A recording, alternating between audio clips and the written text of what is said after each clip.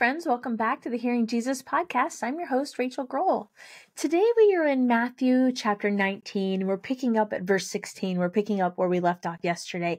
And if you're just joining us, I'd encourage you to go back at least to yesterday so you could hear the beginning half of this message. But what we're doing is we're going through this gospel, the introduction to the gospel series, where we're going through the gospel of Matthew, and I'm explaining the history and the background and the culture to help you have a better understanding of the scripture, not ever to replace, but to supplement your Bible reading. And so if you'd like to dive a little bit deeper, we have a bunch of resources for you. You can find those in the show notes, or you can head to shehears.org. I do daily journaling prompts that help you get this information from your head to your heart.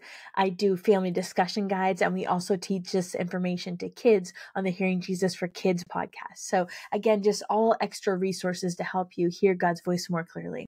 So picking up at verse 16, and I'm reading from the NASB version right now. And someone came to him and said, "Teacher, what good thing shall I do so that I may obtain eternal life?" And he said to him, "Why are you asking me about what is good? There is only one who is good. But if you want to enter, keep the commandments." Then he said to him, "Which ones?" And Jesus said, "You shall not commit murder. You shall not commit adultery. You shall not steal. You shall not give false testimony. Honor your father and mother, and you shall love your neighbor as yourself." The young man said to him, "All these I have kept. What am I still lacking?" Jesus said to him, "If you want to be complete, go and sell your possessions and give to the poor, and you will have treasure in heaven. And come, follow me." But when the young man heard this statement, he went away grieving, for he was one who owned much property. And Jesus said to the disciples, "Truly I say to you, it will be hard for a rich person to enter the kingdom of heaven. And again I say to you, it is easier for a camel to go through the eye of a needle than for a rich person to enter the kingdom of God." When the disciples heard this, they were very astonished and said, "Then who can be saved?" And looking at them, Jesus said to them, "With people this is impossible, but with God all things are possible." Then Peter responded and said to him, "Behold, we have left everything and followed you. What then will there be for us?" And Jesus said to them, "Truly I say to you, that you who have followed me in the regeneration, when the Son of Man will sit on his glorious throne, you shall also sit upon 12 thrones, judging the 12 tribes of Israel.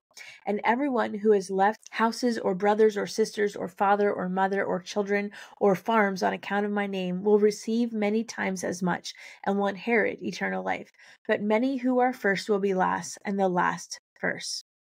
So the situation that opens up this scene is a situation that was actually pretty common at the time, both with the Jewish population and with the Greek tradition, where there were these young, aristocratic young men who wanted to study under a famous teacher, but they were often too entitled or spoiled to actually do what the teacher asked of them. And this conversation is initially starting with questions about the law. So the man is asking Jesus which of the laws he needs to keep. But then Jesus goes in to talk about a few of the commandments, and then he unpacks one more specifically. This phrase that he says, "Go and sell your possessions." This section has almost nothing to do with the keeping of the law, even though that was the initial topic that they were discussing. But instead, what Jesus is doing is something that he did frequently, which is expose the things that were in somebody's heart that was blocking someone from their path of transformation. So for this man, it wasn't the law, even though that's what he had started that conversation as. For him, it was money. And Jesus was testing this rich young man in this area, and that was the area that he was the weakest, the most vulnerable, his money. And let me make it clear that money in and of itself is not a problem. We need money in order to accomplish the things that God has called us to do. To go in the mission field, I need money. To sponsor children in Africa, we need money. To buy a Bible, we need money. To take my kids to school, we need money for gas in a car. So that's not the problem. But for this man, his wealth was his place of security. And that is the one thing that was really keeping him from following God. So this man is wishing he could do some kind of, what's he say, good thing to get eternal life. And we know that there's nothing you can do to earn your way into heaven. It's a matter of surrendering your heart to Jesus. But this man was not willing to put Jesus above his wealth and his possessions. And so let's not take this out of context and try to say that all believers should sell all their possessions and get rid of of them. And I've actually heard that taught where there's this call to just live missionally and sell everything. That's not what this is saying.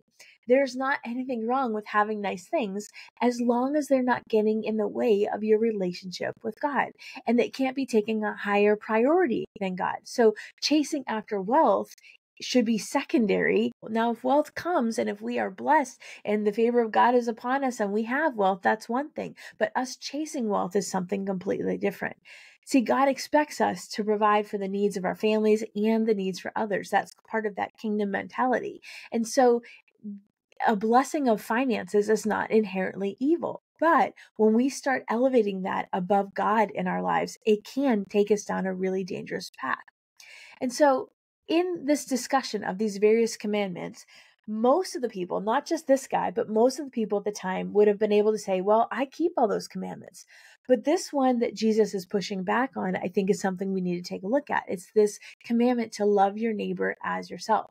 And there were not many teachers at that time that would demand that kind of thing from their disciples, let alone what we see Jesus doing. But we see Jesus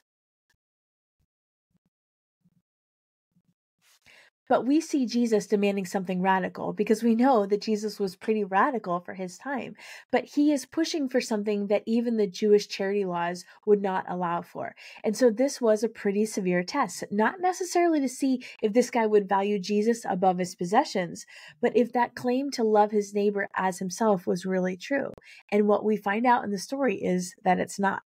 And so the Jewish culture in general would not say that rich people did not have a place within the kingdom of God because many of the leaders themselves were rich. But Jesus is making this point that someone that has an abundance of wealth and is not giving to those that are destitute, and they're not loving God and loving others the way that he has provided for them to do so, then they are missing it. It's that heart posture, that heart-led righteousness that he's been teaching about during this entire book. And then I want to jump back down to verse 32, and where it says the first will be last and the last will be first. In any culture, there are people in the society that rise up to be the first. In our culture, it would be like the celebrities and the wealthy. In their culture, it was probably religious leaders of the time and the wealthy. And it's because of their wealth or their education or their status or their talent or even their opportunities. They have this higher status that the culture elevates. That happened in their time frame and it happens in our time frame. But what Jesus is saying here is in his kingdom, that's not necessarily how things work. The people that have the high social status in the culture are probably going to be the ones at the back of the line. And the people that are unknown, that are living their lives surrendered and obedient to God, but nobody else knows about them, those are the ones that are going to be elevated to a higher place within the kingdom. And I think it's a reminder of how Jesus is radical. He does things differently than everybody else does. And we have to remember that as the author of the law, he is the one that has the correct interpretation of the law. And so we need to listen and pay attention to what he's saying. And so what we learn in this passage is that even if people are known, that Jesus values them for their hearts. He sees their hearts and their faithfulness and their purity and their love for him. And it's not about their outward appearance, what the world sees them doing. It's about what God sees them doing. So given that insight, I'm going to go back and I'm going to reread starting at verse 16. It says, "And someone came to him and said, 'Teacher, what good thing shall I do so that I may obtain eternal life?' And he said to him, 'Why are you asking me about what is good? There's only one who is good. But if you want to enter, keep the commandments.' Then he said to him, 'Which ones?' And Jesus said, 'You shall not commit murder. You shall not commit adultery. You shall not steal. You shall not give false testimony. Honor your father and mother, and you shall love your neighbor as yourself.' The young man said to him, 'All these I have kept. What am I still lacking?' Jesus said to him, 'If you want to be complete, go and sell your possessions and give to the poor, and you will have treasure in heaven, and come follow me.' But when the young man heard this statement, he went away grieving, for he was one who owned much property. And Jesus said to his disciples, 'Truly I say to you, it will be hard for a rich person to enter the kingdom of heaven. And again I say to you, it is easier for a camel to go through the eye of a needle than for a rich person to enter the kingdom of God.' When the disciples heard this, they were astonished and said, 'Then who can be saved?' And looking at them, Jesus said to them, 'With people this is impossible, but with God all things are possible.'" Then Peter responded and said to him, Behold, we have left everything and followed you. What then will there be for us? And Jesus said to them, Truly I say to you, that you who have followed me in the regeneration, when the Son of Man will sit on his glorious throne, you also shall sit upon 12 thrones, judging the 12 tribes of Israel. And everyone who has left houses or brothers or sisters or father or mother or children or farms on account of my name will receive many times as much and will inherit eternal life. But many who are first will be last, and the last first. God, we recognize that according to our own behavior or our own mind frame or our own position in life, that this is impossible, that the only way we can enter heaven is because God makes things possible. So God, we come to you with surrendered hearts today. God, would you point out for us the things that are stumbling blocks in our relationship with you? And maybe for us, it's not the finances and the wealth that it was for this young man. Maybe for us, it's something else. God, would you bring that to the tip of our hearts even right now?